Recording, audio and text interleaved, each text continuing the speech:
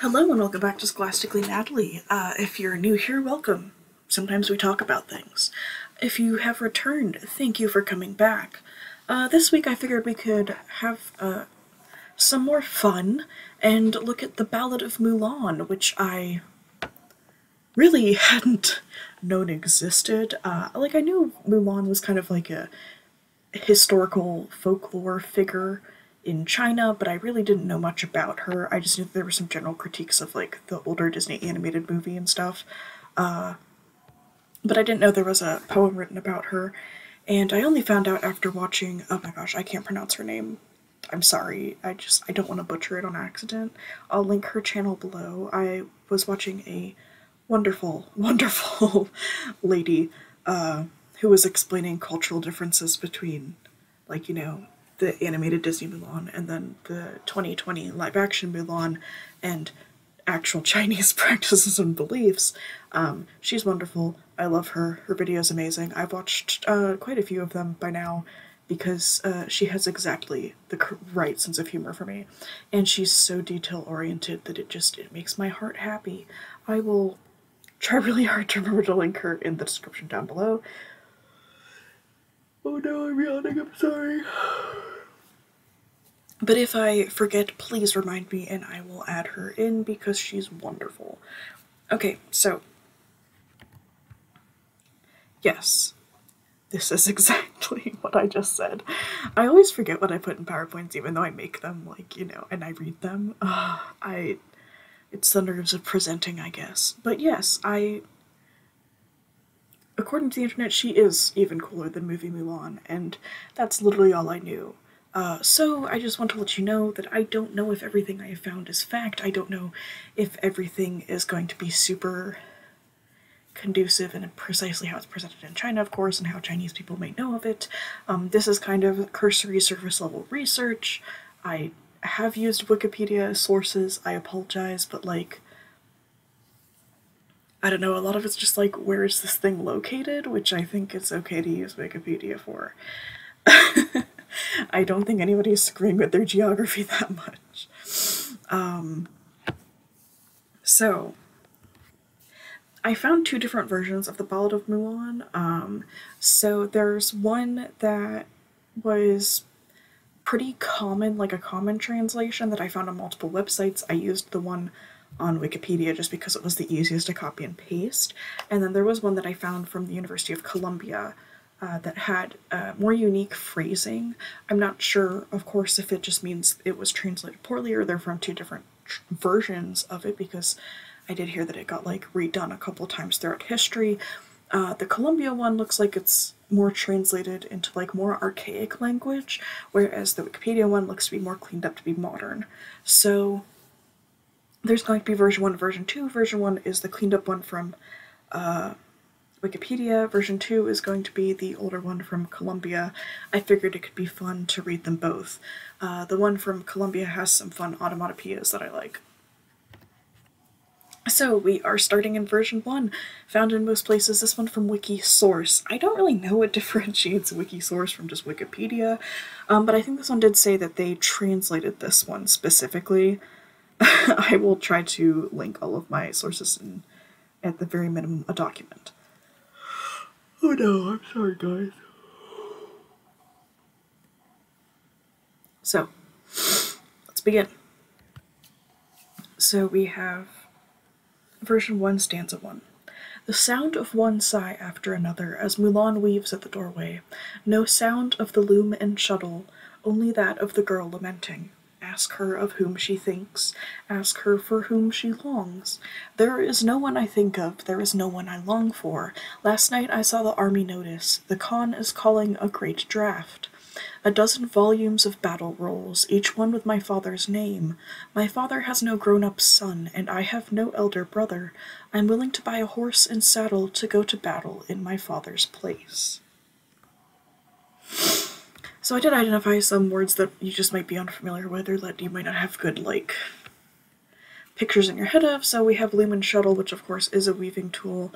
I tried to find an older picture of ancient Chinese weaving tools, aka loom. Shuttle is what you use to weave the strands together. I don't know how to weave, I apologize. But it's what you use to kind of like move the strands around into a pattern. It's kind of like a giant needle. And then next we have Khan. Apparently Khan was used to refer to a ruler or military leader of Inner Asia. I did think it was interesting that it was like commonly used among the Rorans, I think it's Rorans, who Mulan was thought to have fought, or at least thinks that that's what the poem is based off of, that fight. So then we have the second stanza. She buys a fine steed at the east market, a saddle and blanket at the west market, a bridle at the south market, and a long whip at the north market. She takes leave of her parents at dawn, to camp beside the yellow river at dusk. No sound of her parents hailing their girl, just the rumbling waters of the yellow river. She leaves the yellow river at dawn, to reach the black mountains by dusk. No sound of her parents hailing their girl, just the cries of barbarian cavalry in the Yan Hills. Or to be Yan Hills. I think it would be Yan. So, one thing that I really like about this is the repetition of the last 6 lines of leaving to reach things, and the repetition of no sound of her parents hailing her, because it very obviously implies that she's missing home and is instead encountering unfamiliar sounds. So I again highlighted some places that we might not know about. So the Yellow River is the longest river in China, and it is yellow because it carries a massive amount of silt. It is also known as, oh gosh, I really don't want to get this wrong, so I apologize in advance, Honghe? I think that would be how you pronounce that. And then there's also Black Mountain. It was really hard to figure out what Black Mountain might be or where it is, so this entirely might be wrong. So I also got results for Black Mountain Valley, so I would assume that would be the same place in Black Mountain. So I think in modern day it might be in Haishan or Hishan. I'm not sure how to say that, which translates to Black Mountain County in the northeastern corner of Jinzhou City. And then we also have the Yan Hills, which I thought might be near the Black Mountain, or that the Black Mountain might be a part of them. They are also known as Yanshan and are a mountain range in Hebei. I don't know if that's also how you pronounce that. I'm so sorry for any and all names that I'm butchering in this. I just realized that this is just potentially Natalie saying Chinese words very badly. So then we have stanza 3. 10,000 miles she rode in war, crossing passes and mountains as if on a wing. On the northern air comes the sentry's gong, cold light shines on her coat of steel. The general dead after 100 battles, the warriors return after 10 years. I like the repetition of the number 10 in this stanza especially. I think it's nice and kind of like a fitting motif. I love the description of cold light shining on her coat of steel and crossing passes and mountains as if on wing. They're kind of phrases that you wouldn't hear nowadays, and I love hearing that kind of like older language.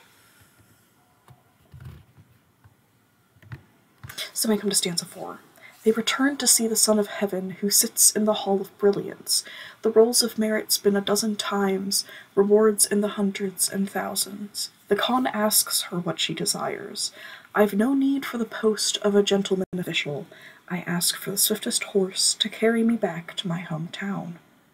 So before we move into the definitions, in case we've forgotten, of course things are communicated in scrolls. So in order to unroll this list of merits for her, or potentially her and her troop, they have to spin it a dozen times, which of course means she's highly recognized and honored. Of course, she's also been fighting for 10 years.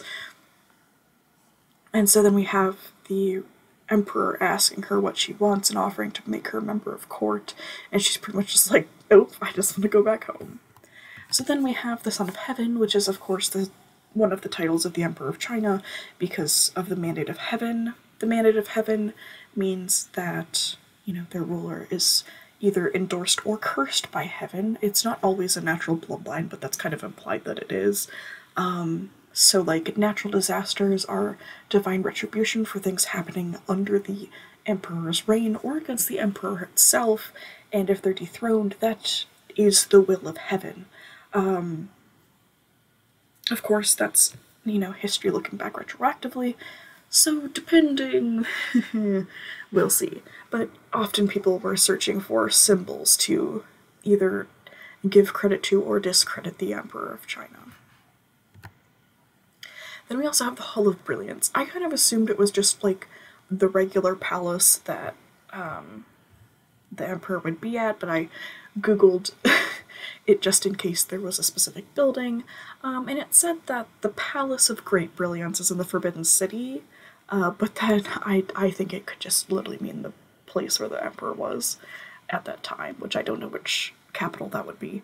And since the Palace of Great Brilliance is currently known as the place where the concubines lived, I'm not sure if this is correct.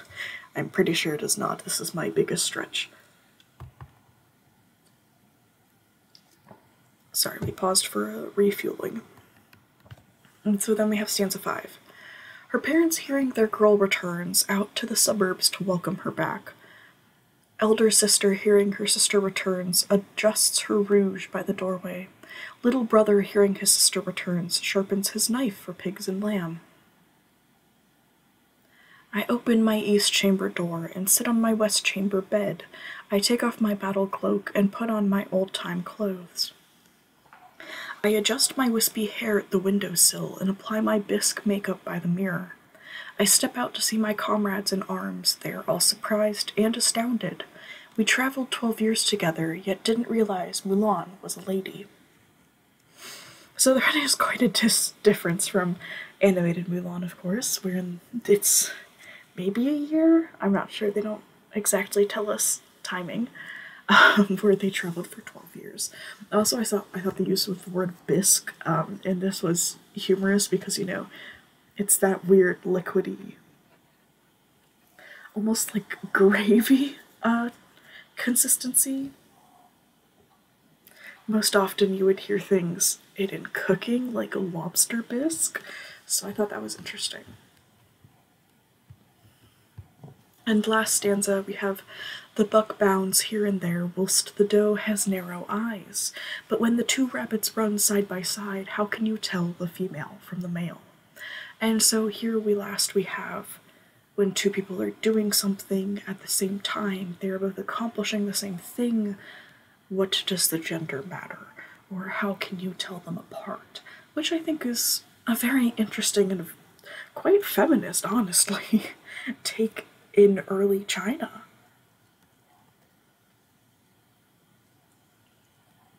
Like, this was something that was published oodles and oodles ago. Honestly, sometimes I forget how much history that China has behind it, and then I'm just remembering that, like, while the rest of the world was just barely, like, functioning, they were over here just living their best life, honestly, with their empire. It's wild. So then we're gonna do version 2 that I got from Columbia University as part of, like, I think it's supposed to be like teaching kids to read poetry. It came with like 0 instructions, which I thought was kind of funny. So we start out with stanza 1. Again, onomatopoeia, in case you forget, it's words that represent sounds, so like pow and bang. They bring up a noise for you. And this has several of them, which I love. To siek, and again to siek. Mulan weaves, facing the door. You don't hear the shuttle's sound, you only hear the daughter's sighs. They ask daughter who's in her heart, they ask daughter who's on her mind. No one is on daughter's heart, no one is on daughter's mind. Last night I saw the draft posters, the Khan is calling many troops. The army list is in 12 scrolls, on every scroll there's father's name. Father has no grown-up son, Mulan has no older brother. I want to buy a saddle and horse and serve in the army in father's place. Again, Khan is a ruler. In the east market she buys a spirited horse, in the west market she buys a saddle, in the south market she buys a bridle, in the north market she buys a long whip. At dawn she takes leave of father and mother. In the evening camps on the yellow river's bank. She doesn't hear the sound of father and mother calling. She only hears the yellow river's flowing water cry, to Cien, to Cien. I love the onomatopoeia of this and the slightly different structure of calling people father and mother as like names and her being addressed as daughter. So it's just a brief reminder that the Yellow River exists. And then we have stanza 3. And I like that the gap in this is meant to kind of indicate time passing. At dawn she takes leave of the Yellow River. In the evening she arrives at Black Mountain. She doesn't hear the sound of father and mother calling.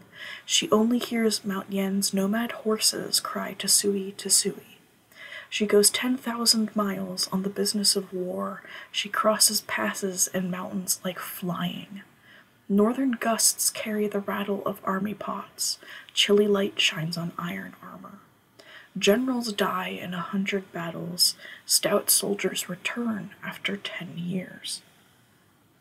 And so what I do love is she goes 10,000 miles on the business of war. Mostly because it kind of like brings up to mind like business trips, but I don't know, that's kind of just amusing imagery for me. But I also just love the phrase, the business of war. Like, I think it sounds so cold, like uncaring. And I do like the difference between the sound of army pots versus a scout's gong, because the two are very different sounds. And I kind of like that. I do, however, still prefer the earlier discussion of cold light on the coat of iron rather than this one. I feel like this could almost be turned into like some sort of chant with how short this the second half of this stanza is. So again, I am utterly confused about where Black Mountain is. So then we have, on her return she sees the Son of Heaven. The Son of Heaven sits in the splendid hall. He gives out promotions in 12 ranks, and prizes of 100,000 and more. The Khan asks her what she desires. Mulan has no use for a minister's post. I wish to ride a swift mount to take me back to my home. And so here, I think what's interesting is that they say it takes a dozen turns to unroll the scroll, or at least that's what I presume from that. Here he's giving out promotions in 12 ranks, so you're being moved up 12 slots in his court, which I think is interesting. And then here we also have a minister's post versus a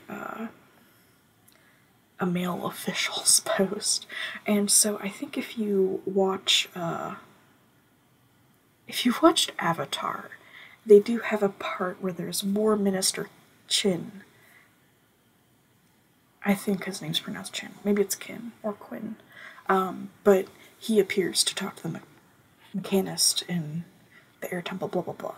But some officials in governments are called ministers, which I think is very interesting because it also kind of implies that they're like aligned with the church, although probably not for ancient China because I know that they call their priests something different, which I can't remember right now. And so then, again, just a reminder of what the Son of Heaven is. So then we have stanza 4.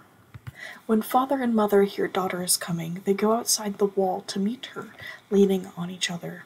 When elder sister hears younger sister is coming, she fixes her rouge, facing the door. When little brother hears elder sister is coming, he whets the knife, quick, quick, for pig and sheep. I open the door to my east chamber. I sit on my couch in the west room. I take off my wartime gown and put on my old-time clothes. Facing the window, she fixes her cloud-like hair. Hanging up a mirror, she dabs on yellow flower powder. She goes out the door and sees her comrades. Her comrades are amazed and perplexed, traveling together for 12 years. They didn't know Mulan was a girl. And so, I like the added detail in this version with outside the wall because, you know, in certain portrayals, like Chinese houses will have outdoor like walls and gates. So these people are leaving like the comfort and safety of their own home to like greet their daughter back. In case you didn't know, rouge is blush, face paint. And I do like the comrades rather than comrades at arms, although the comrades at arms kind of also imply a more old-timey style, which I enjoy, but you know, it's a mix.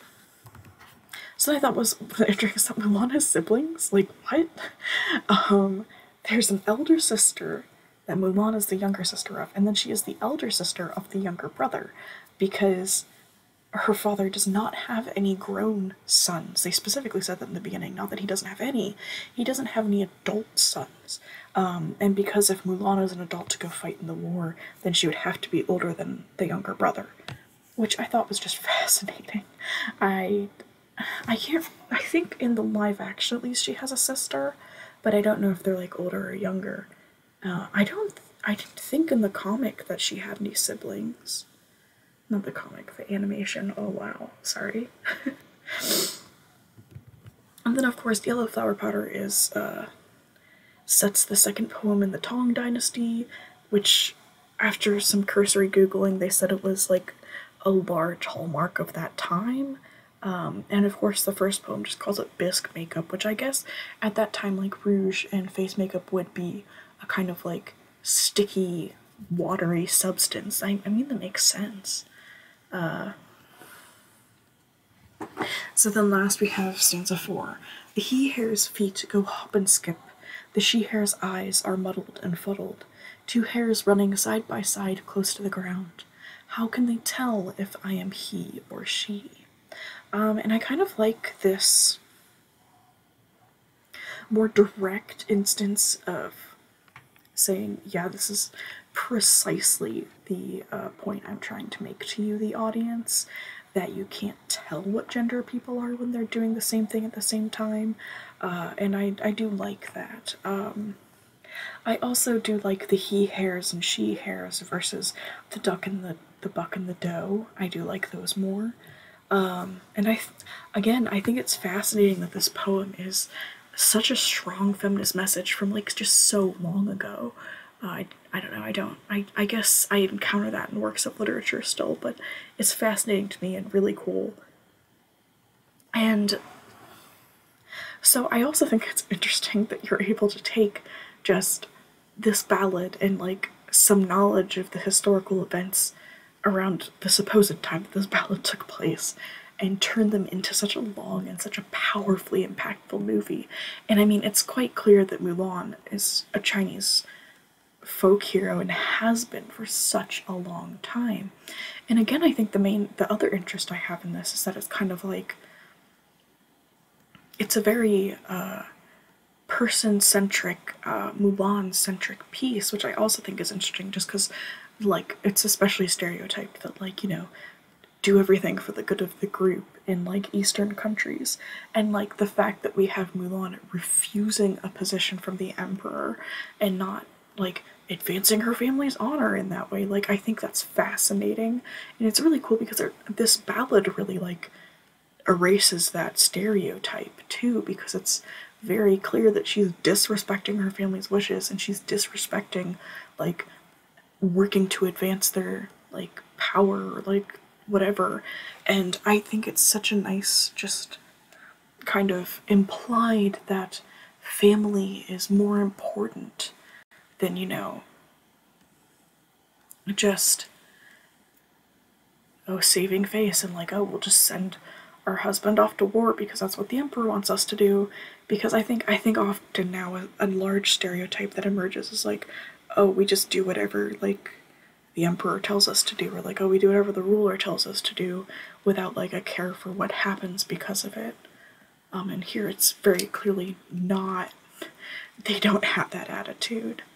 I do think it's kind of funny, though, because when I was first reading the poem, it was kind of implied that maybe the father and mother were calling after Mulan for leaving. That I interpret it both as either Mulan kind of like being homesick or the father and mother being genuinely distressed by her leaving, of course, even though she tells them what her plan is. So it's kind of a mix between the two.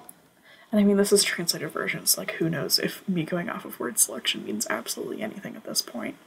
I don't know, I think this is such a cool piece with like such a neat message, and like, especially if you wanted to share this with like younger kids or like other people who aren't as into poetry, this is something pretty easy to interpret. It's not something that's hard to interpret. I personally think this would be a lot of fun to like even show smaller kids or even youth. Like, it's easy to grasp. The only part that could give a lot of pause is the last stanza, which we're still staring at, and even then, if you talk it over, I think it's pretty clear to see that it's an endorsement of equality, which I think is great. I don't know, I really did enjoy reading this. I enjoyed kind of frantically Googling things in the middle of the night about it for a couple days, just because I was working on it kind of sporadically, but it was fun. I had fun reading these things, typing them back out. I think it's vastly interesting and really cool. And since we are having a talk about China, please be aware of what's happening to the Uyghur. Is that how you say it? I feel like I'm saying it correctly, but please correct me if I'm not. The Uyghur Muslims that are being arrested and put into quote-unquote re-education camps. Please remain aware of that. I'll try to find some resources and link them to see if we are able to help in any way besides just spreading knowledge that this is happening and trying to bring it to more people's attention, because if there was potentially more pressure put, then maybe something could happen. But as it is, it's honestly truly disturbing and quite upsetting. And do not forget that Disney filmed near them and still said it was okay after that, and it's so problematic, it's so bad. And I didn't really want to make this video about Mulan without at least talking about it a little bit. I'm not the most informed, honestly, just because it's so depressing to look into. It truly just drags me into sadness, but even so, more people need to know about it. I will do my best to link resources and how we can help. I haven't seen a lot of solutions for that, so hopefully I'll find some with some Googling. But remember, this poem is about equality. This poem is about doing what's best for your family and for you, and making sure that the people you love are okay. And I think that's something that we could all get behind. Thanks for listening to this. Thanks for watching. If you have any corrections about my pronunciation, please let me know. I'm sorry, I'm bad at pronouncing things. If you have any direct knowledge about the Muslim camps in China, any way we can help with that, please let me know. Please leave it in the comments below. That would be amazing. So thank you everybody for watching. I hope this was an enjoyable experience for you as well, and I'll see you all in the next one. Scholastically Natalie is out.